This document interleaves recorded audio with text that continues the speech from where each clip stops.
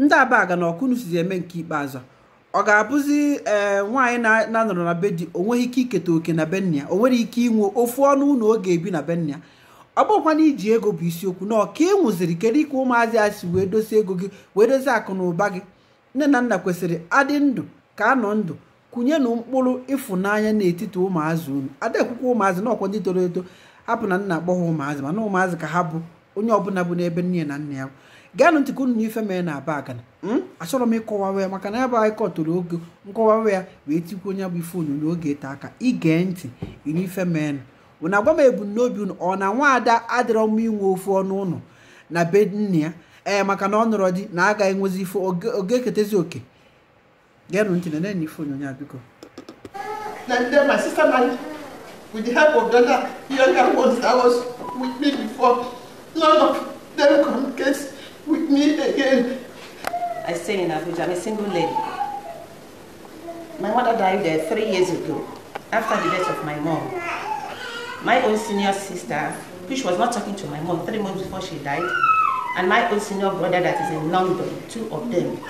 When my mother was sick in the hospital, she was calling my brother, she refused, because I came back from Abuja to stay with her in the hospital until she died. So my senior brother refused to answer my mother's call while in the hospital because we needed help for money. He refused to pick. My mother called the wife refused to pick. She left her, me and my junior sister, we borrowed money, sold the hospital bill and everything. She was discharged the day after she died. Before then, we don't have issues. None of us, we are not quarreling. So it's not as if I was having issues with any of them. So she now entered. After the death of my mom, my senior sister said, over her dead body, will she sit with us to discuss anything? My brother did not even call to find out what killed my mother or how she died. So, that one apart, the problem started from there. The process of burying my mom during the funeral ceremony, it's unfortunate that most of our people that help us to do the burial are dead, but there are some that are still alive. So it was a big case in our family, and I'm the third, the first to senior me. So the other ones were with me. I told them, don't worry, that we bury our mom. So our uncles told my senior brother, if you're sending money for the burial of your mom, you should not pay it into my senior sister's account. You should pay it to any other person so that they can handle it very well. Which my brother refused and paid to that, my senior sister. So we now called her, let's sit down and plan on how we'll do it. But she said, over her dead body, I have voice record in my phone, everything that happened, everything I'm saying. And that your senior sister is who? She's in Enugu. What does it do? She working? She works in Enugu campus. Okay. But not as a lecturer, as a lay worker. So she refused that we will not sit together to plan the burial. It was war. After the whole incident, we managed to bury her, to do the funeral ceremony. I buried because my mom told me that if she died, we should bury her immediately, which I did. So the funeral ceremony was done January. She died in June. We not buried. We was doing that COVID. So we did the funeral ceremony in January. After the funeral ceremony, the trouble continues with my sister and the brother. So what did they do to you? What they did is that they first said they would contest my mother's will. Okay, she wrote a will. She wrote a will. They said they would contest it, which they started contesting at Nene High Court. Because the will was read at probate High Court worker. So we all went to Nene High Court. They did discontinue and let the will stand. We all came home, we were sitting together, we eat together, laugh together. I left. So what happened? Only for me to come back January this year. Because I'll be the first person to take my rent. And I'll be collecting rent from that man, the person staying in my own apartment, my own flat. They told that one that he should not pay me, that I'm single. Why should I be collecting money? That he should not pay me, that he will be taking it. I didn't know. That they first said they're renovating the house, but it's just painting. They painted the outside of the commercial house. I was not aware. Nobody told me. Not only that, my senior sister went back after I'd gone back to Abuja and called the younger ones and told them that my brother said if they want him to help them, they should stop communicating with me, telling me whatever is happening in the house.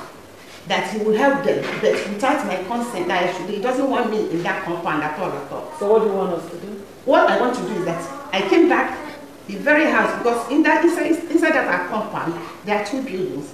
The old building where we are all raised up, And the new building, the story building my father was building, roofed it before he died. That was called the Obu of the house, which is my senior brother's home. We are all staying in that house. He now said we should vacate it as his own, that we are tenants. He wrote a letter from court that we should vacate that we are tenants in his house. We still moved back to the old house where all of us were raised. That was where we are staying. How we moved to. When I came back to collect my rent, I was not quarreling with anybody. And nobody told me that doing anything. They said I should not collect my rent. I came back last month for traditional marriage from Abuja. Getting to my father's compound, the house we are putting up has been demolished. My brother was doing some renovation in the main, the building. No, you can't live outside. Was doing renovation in that house. They demolished. It's okay, easy. It's okay. It's okay.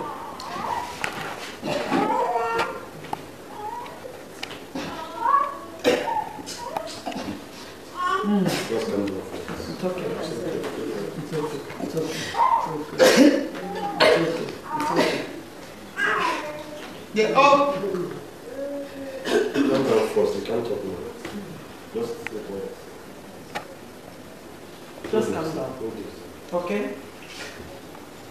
So They said I will not enter that compound again. That is my crime is that I'm single. I should go. I should go. Go to where? You should go to where? Marry. Did they give you husband? I married before the first one died. The second one, my own senior sister. Before my mother died, went through the back, went to his house, I was sleeping with him. I was in Abuja, the man was in Lagos. The man, the wife died before, came to me. I don't know, somebody introduced me. So he went there, the daughter of that man called me that, do I know that my senior sister is sleeping with the father in the same room? I told my mom was so pissed off because she was suffering from arthritis. I said, no. My mom poured my sister water. The day she came and said, you are committing an abomination. That was why my sister stopped talking to my mom till she died. Because of that, the marriage ended. My mother called the man. The money was refunded. That was 2015. So that is, they said that I should go back. I don't have any right to stay in my father's compound. And then my sister married with the help of the other younger ones that was with me before. None of them communicates with me again. I went back to Abuja only for me to come back again. There's a traditional marriage that came back. I now entered their compound and found out that the house has been demolished without my consent. I saw some of my things outside. Rain has destroyed them. I don't know where the facts, others. And again, nobody told me anything. I don't know whatever that's happening in that house. My sister told me that she will make sure she frustrates me out of that house, that I will never get into that compound again. Then the You know what? girls got her in that house. They rented it out. Okay. So Do you know what? But there's something I want to assure you.